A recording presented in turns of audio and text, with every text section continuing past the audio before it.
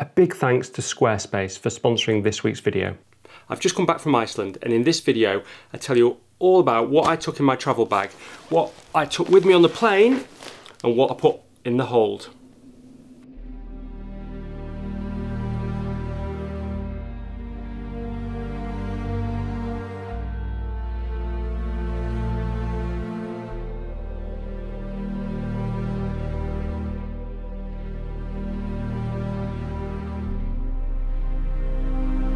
Morning everybody, fantastic to see you all again. So I've just got back from an amazing workshop in Iceland. We had stunning conditions there.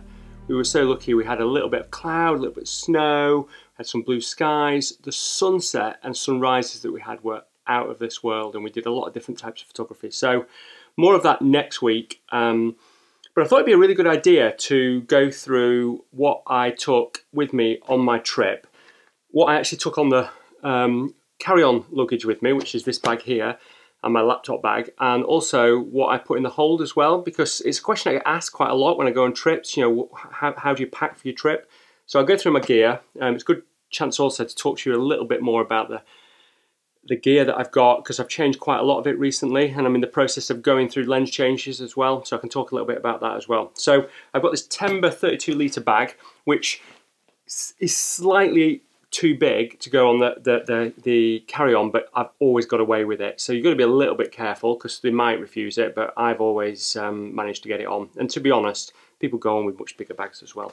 So if we have a look inside, so these are all the things that I think are really essential to take with me on the plane that I don't really want to put in the hold luggage.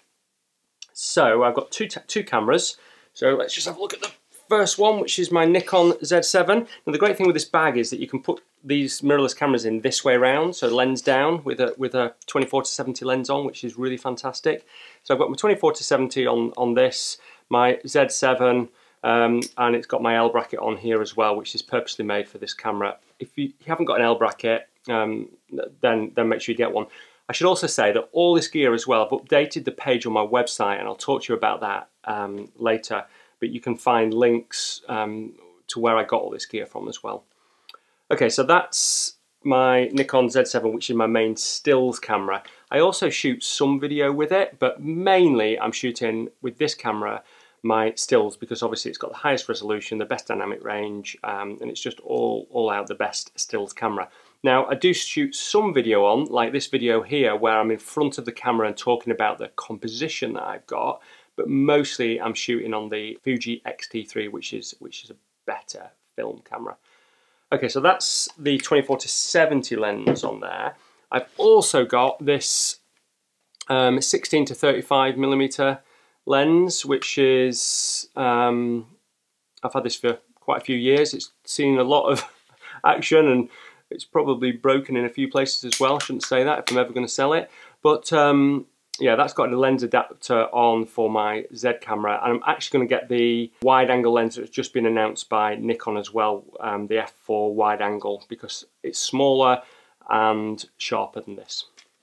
Okay, the other Nikon lens that I've got, or a lens for my Nikon camera, is my Sigma 24mm lens, and this is a 1.4 lens. So I took this specifically to shoot to use for astro, because it's obviously great at capturing light.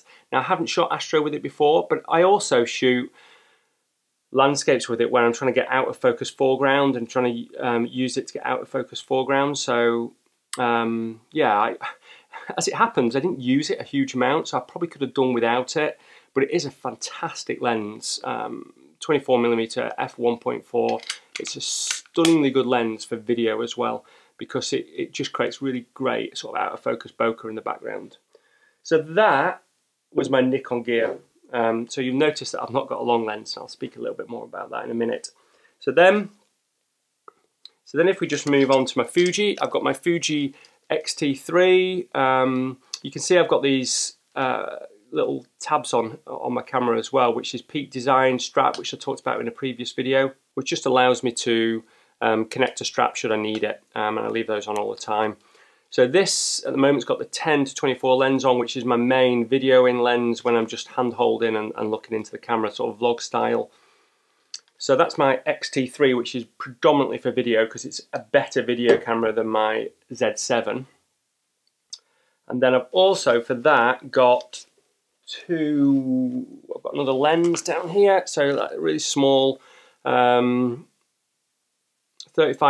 f2 lens, which is again a great lens to put on if I just want to get some good B-roll, because it allows me to get some stuff that's really out of focus. So I use this for B-roll a little bit on my Fuji. Again, I took that, I hardly used it, but you know, I do like it. And then I took the 50 to 140 lens. So this is a super Fuji lens. It's so sharp, and I knew that I was going to be doing more probably video with a long lens than I was still, so I decided to take this rather than my 70 to 200 Nikon lens. As it happened, I actually used it for quite a lot of stills as well. But what I find is that when I'm using this for stills, I tend to create quite a lot of panos, so where I'll shoot 3 across and then 2 down, so a 3x2 pano, to create a really high resolution image. So even if I'm shooting this on my Fuji X-T3, then it still allows me to produce something that's really high quality. So that's my cameras and lenses, 6 lenses, 2 cameras, and because I'm mirrorless, then you know it's easy to fit that in the bag and quite a lot of other stuff. So the next thing is my drone. So I've got my drone controller. I've also got the DJI, if I can get it out, the DJI Mavic 2 Pro, which is a stunning drone. The quality improvement of this over the previous drone is really impressive.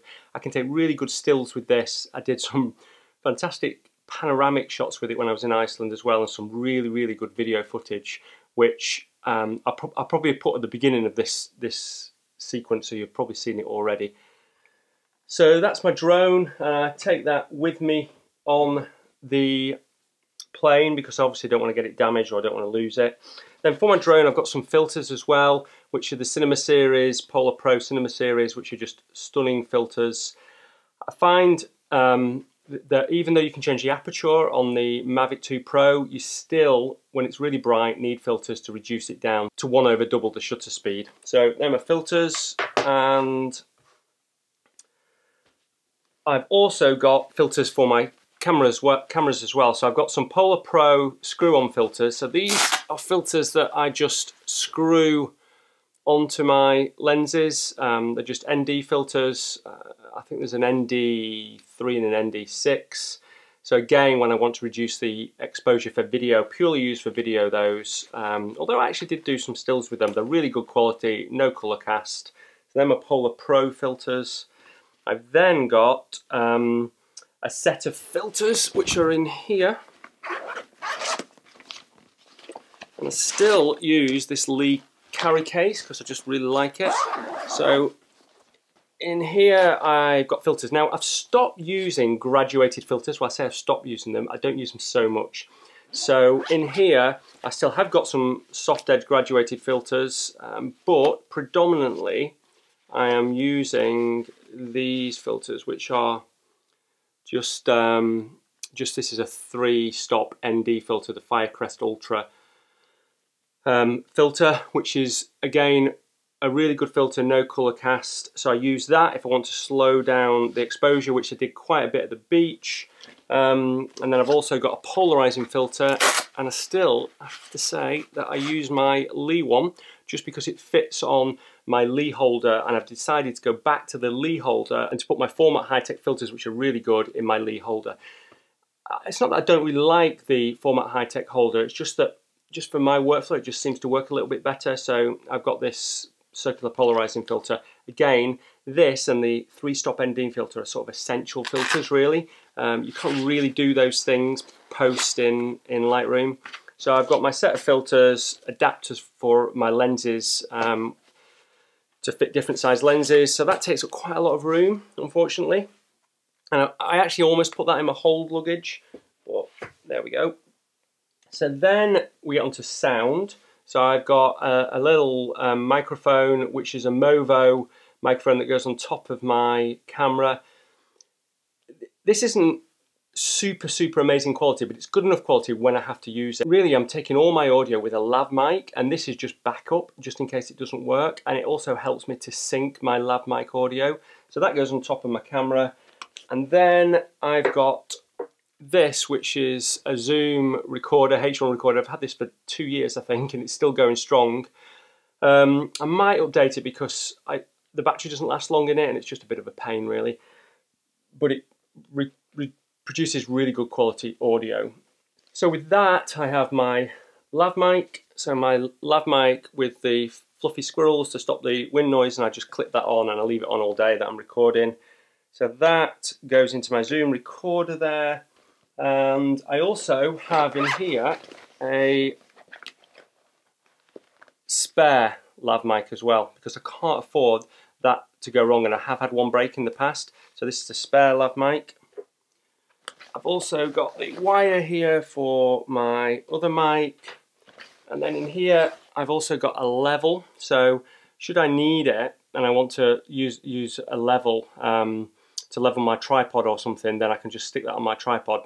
My big tripod has a level on it. My smaller travel tripod doesn't have a level on it, so I always take that level. It's always useful. Always use it on every trip. Got a battery here for my drone. And I've got Peli card case holder to hold all my SD cards. And in terms of SD cards, I always take enough memory to not have to delete an SD card when I'm out doing a shoot. So, you know, I might take 10 64 gigabyte SD cards, and you know, that's really important, because I want to be able to, when I back that up, not have to delete these, so I have a backup of the backup. So that's my Peli card holder. I'm running out of room, put it there. I think that is it in here. So then in this top pocket here, I've got my batteries. So these are all my charged batteries, and when something is complete and uncharged, I put it in here, because I always could never remember what was charged and what was uncharged. So if it's in that top pocket, it's charged. If it's in the bottom one, it's not charged. So I've just got a range of batteries, FUJI batteries, batteries for my Zoom 1, etc. And then in these, I've got my head torch, which is ridiculously strong. Boom. So that's good for when I'm going out and doing some astro stuff. And then in this pocket here, I've got some lens wipes. And I also have, which I didn't have in the bag at the time, this cloth, which I use to wipe my cloth and dry it off if it gets wet, like near waterfalls, etc. And I've got about 5 of these that I put in my hold luggage, but I always take one in my carry-on as well. And that's it. So next thing is tripod. Let me find the tripod. Tripod. Okay, so I also have this tripod, but I don't take that on my carry-on. I put that in my hold luggage. So probably a good time now to explain to you all the other things I put on my hold luggage that are photography related. So let's just get all this and stick it back in the bag then. So just put that down there, and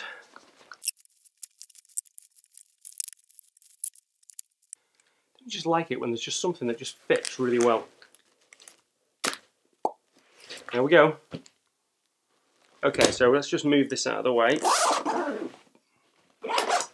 And there we go. That's heavy. So, and then I'll bring on all the things that I've got in my hold luggage. There we are. So that's better. So I've got these are the camera related things that I put in my hold luggage. So it wouldn't be great if I lost some of these things, but it probably wouldn't be the end of the world. I could probably find some of the things where I'm going. Charges may be a bit tricky, but I think I'd probably get away with something. So the first thing is a bag. So I've got another bag, so I put that in there purely because then I can put these things in bags that I then put into my car when I'm going somewhere. So I might put my drone in here to give me more room, and my other bag to put some of these things. So that's one thing, is a smaller bag. Then I've got a set of chargers here. So this is chargers for everything, which is fairly obvious. I've then got this tripod, which I actually should have taken 2. I usually, when I'm doing videos, have two tripods. I have this one, which is the Travel Angel FTA 28C, which is a really light carbon fibre tripod, but it's not too light. You know, I can still shoot fairly well in it. So I usually take this when I'm going on sort of foreign travels, but I should have taken two tripods because it's useful to have another tripod when you're doing video to set things up. And I actually only had this. So anyway, I put those in my whole luggage. Then really top tip is take something like this, which is just a multi-socket extension in the country where you've got all the plugs, so you can just have one adapter, plug it into the wall and plug all your other things in that. I always take that wherever I go. I'll get onto these things in a second, but first of all, these random things that look like, I don't know what they're like, I won't go into that, but they're basically crampons that fit on sturdy walking shoes, so you don't need special shoes to put these on. Now, they're not great for walking a long way in, but if you're just walking across some ice near a waterfall or something like that, then they are fantastic. They just came into their own on this trip. I used them a number of times and they stopped me from falling over, basically. So they were good, and I put those in my whole luggage. And then I've got all my cleaning equipment, which I think is really important. So in here, I've got my anti-static filter cleaner, which as you've got filters, you're going to be cleaning them a lot. I've got a brush to brush things when I've been on the beaches, a blower, some more lens wipes, some alcohol for cleaning as well, which I think is really important because you want to get all the grease off your lens so that when you're using the orange thing when you're in the field, it's just getting that moisture but not smearing grease on your lens. So I clean my lenses every night that I've shot. And then that goes in one of these cases, so that's just really, really handy. And then the final thing is this, which is a sensor cleaning brush. This is amazing. So if you've got a mirrorless camera, then you probably find you've got more dirt on your sensor. Certainly with the Z7, it's probably the worst camera I've ever had for dust. But it's not a problem if you have one of these sensor brushes. It's a really clean nylon brush, and basically you just blow air on it, which creates static, and then that picks up the dust and you just rub it over your sensor. So far, I've only had to do a sensor swab clean on my sensor once, and I've done this about 20 times, and it just gets rid of the dust really well. And I think if I keep on top of this, then I'll probably not have to clean it with the liquid too often. So that is fantastic, because you want to get rid of the dust if you can, because obviously you don't want to then waste that time having to do it in Lightroom afterwards. And that's it. That's all the stuff that I take with me on a trip. I hope that's been useful. I always like it when somebody else shows me what they've got in their camera bag. It gives me some tips. I like to see what sort of lenses they're using and what things they've got in there. Mine's fairly simple and fairly minimalist. I try not to take too many accessories because I want to get as much camera gear and lenses in as I can.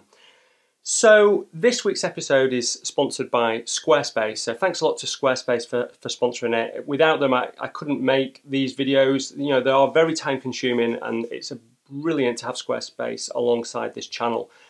Now, if you are looking to do a website, it's so easy to use Squarespace. I know I've said this multiple times before, but you know, you don't need any technical knowledge. You don't need to understand any coding or anything like that. You can just go, and it's just a little bit like using a word processor, and it sorts out all your images, etc.